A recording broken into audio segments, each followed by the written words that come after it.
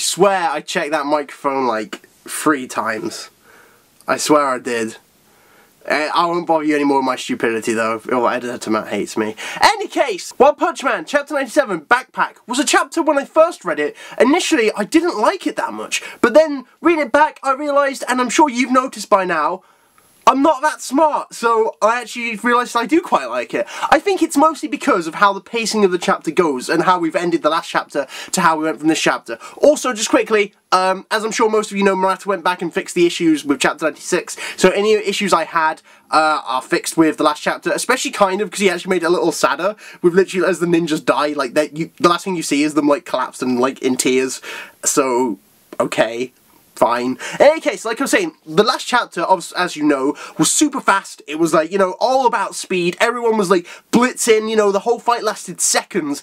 But at the same time, what I liked was, about this chapter, which I suppose, the reason I didn't like this chapter that much at first, I suppose, because I felt like it felt quite slow, but that's just how it was going to feel, because it's like, if you drive on a motorway or a highway at like 70, 80 miles an hour, and then you go onto like the standard roads, and they're like 30, 40 miles an hour, you're going to notice that speed difference, and it's going to feel slow in comparison. It's not bad, it's just slower, and this is just how, it represents how Child Emperor fights to me as well, because as we saw, Child Emperor, he was going through the maze, and he was like trying to figure out where everyone was going, like he was keeping his eye on everything else, and then when that monster went to surprise attack him, obviously, you know, he had his tank behind him, and that's how Child Emperor fights. It's slower, and this is what I'm quite excited to see how Child Emperor fights more in the future, because everyone in the series so far has been like, I'm a martial artist, I'm a swordsman, ninja, robot, you know, just a hand-to-hand fighter, psychic, and that's not bad at all, but like, you know, they've been obviously very entertaining fights, but at the same time, Child Emperor from the looks of it, seems to be a bit more strategic, and you like he, from what we've seen in this chapter, he thinks a few steps ahead. He's constantly like, okay, this doesn't work, do this, do this, do this, do this. Like, he's ahead of his opponents, and he outsmarts them, which I quite like, and I'm interested to see how he fights, like I've just said, in the future. Wow, you're repeating yourself, you fool.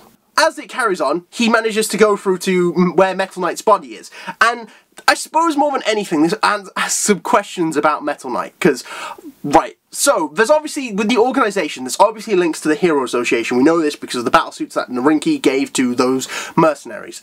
From there, we also see, from what, Metal Knight, from when Child Emperor got there, we can first of all see that, Metal Knight has... Like, Metal Knight has not only been damaged by Monster King Orochi, and that's made Child Emperor go, oh, okay, I don't care, like, I've got to avoid that monster. But he's like, I don't care about, monster, like, he says as well, I don't care about the Monster Association conversations or anything like that, as long as, there's information about the hostage, which isn't the best idea. I mean, sure, he's focused on his priority mission, which is to rescue the kids, well, the kid in this case, but at the same time, I just don't think it's the best idea to ignore possible information that could help to take down the Monster Association. Like, if that could help in the future, that could be really good. In any case, as he also notices, though, very quickly, is the monster's been taken apart expertly. Like, it's all been very neatly laid out, so then he starts panicking as a robotics expert, and the technology they've used to take down, the technology they've used to defeat... The technology they developed to defeat the monsters are going to be used against him. That's got him panicking as well.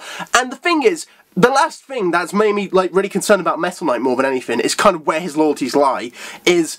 the fact that he had the information, like, despite the fact he says, I'm not helping, you know, despite that information, he said, like, he has, no, what am I saying? He had information to where Wagamma was. He knew exactly where, he didn't even give that to them, and Child Emperor got mad at that. And it's like, well, because obviously, like, there's ideas, like, I think, obviously, and I think a lot of people do that, Metal Knight, Beaufoy, is part of the organisation, because obviously with their links to the Hero Association, but it's like, where do his loyalties lie? Because I like to think with Metal Knight, like, he might be part of the organisation, but at the same time, he's, you know, he's out there for humanity. Overall, his side is with humanity, but the fact that he's hiding this kind of information from the Hero Association, like, very extremely useful information that could give him the advantage and help him out, and obviously Child Emperor was right to be angry, but, like, it's like, why? Is the main question. A lot of questions from just this part alone, and of course, I won't be surprised with how the story goes if, like, well, I would be surprised if Metal Knight isn't part of the organisation, but I won't be surprised if Murata and One do a twist like, no, he wasn't part of the organisation at all, because that's the kind of twist that they like to do in these stories.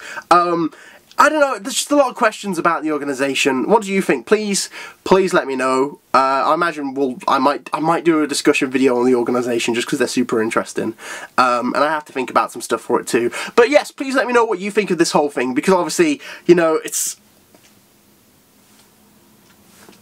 After he gets the information of where Bogomba is, he gets out there, and Phoenix Man is out there, and I think they did a great job of making you go, oh, okay, because, like, literally the first thing you see is, like, he wasn't caught out by the Octo-Tank. Like, the first thing you see Phoenix Man is done is the Octo-Tank. That shows kind of, like, his smarts, and he's better than the average monster, which obviously he makes clear with the middle management, and this is where a lot of villains, I think, are going to downfall against Child Emperor, because, as we see, so obviously he gets out his candy, and he starts, like, eating his lollipop, and as he goes on, like, as Phoenix Man starts talking to him, he's like, a mere child like you won't do this. And that's obviously a sensitive point for him. Like, he's had a sensitive point like this for a while. We've seen it since the first S-Class meeting where, I always forget his name. McCoy? No, not McCoy. He was like, if a child like you can't appreciate this, then maybe you should leave. And he's obviously been quite sensitive. We've seen this now. And it's kind of like a monster actually pushing it to that level. Because every time he goes on and mentions that he's a child, you know, he snaps off a bit of the lollipop. He snaps off a bit more. Like, he's, like, not licking it, he's crunching it. And he's, like, he's ticked off, you know. So, I think this is the thing where I'm trying to say, heroes and monsters look too much at her. Like, if you look at hero names, they're quite representative. People focus too much on the child side of Child Emperor, when they should be focusing more on the Emperor side. An Emperor has if they have an Empire, if they're an Emperor, they have an Empire. To have an Empire, you need to be a great, successful strategist to take over that much, you know? You have to be good and smart to be an Emperor. And too many people are like, oh, he's just a child, what does he know? But then obviously, you know, as we see, he very clearly outsmarts Phoenix Man. Phoenix Man thinks he's obviously better because he's better than the average monster. And like, and to be honest, it's partially my fault, because I should have been like, oh, you know, Phoenix Man, you know, like, he's Demon Class. And generally, if an S-Class hero's coming up against a Demon Class, they're gonna wreck him. That's just how it works in most cases. Especially where the S-Class heroes are now, there are many Demon Classes they can come up against that they're gonna struggle with. In any case, as the fight carries on, I've always wanted to know more about Phoenix Man. I've been very curious about the name, and I've been very much like, oh, is it regeneration power? Is it regeneration powers? Is it fire powers? Is it something to do with Phoenixes? So the idea that his name is just like, oh, I was wearing a bird costume one day and I couldn't get it off, so I became a monster.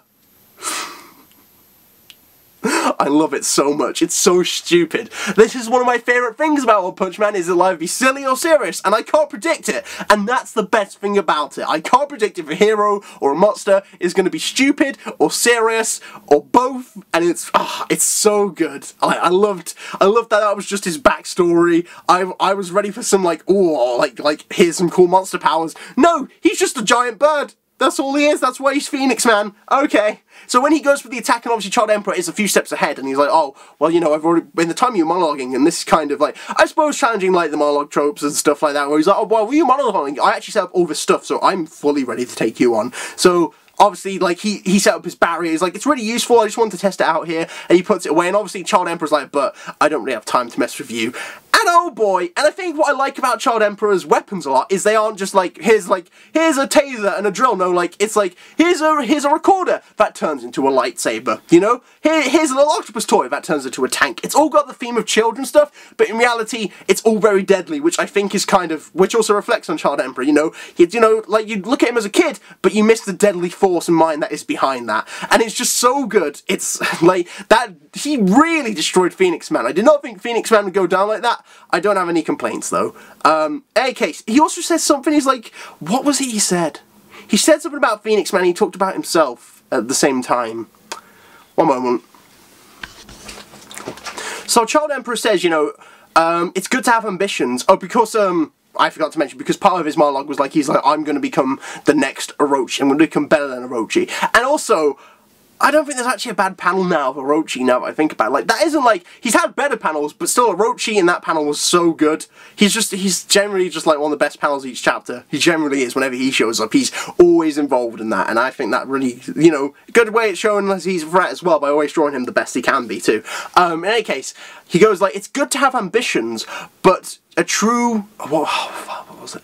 good to have ambitions, but someone who was truly remarkable wouldn't have joined the Monster Association in the first place. And then he laughs and he goes, the same could be said about me. So maybe he has regrets from joining the Hero Association too? I imagine it's something like that. Either he thinks he's better than the Hero Association, which wouldn't surprise me because of how the S-classes are, but also Child Emperor has seemed to be, in a way, the most mature member at times, and also...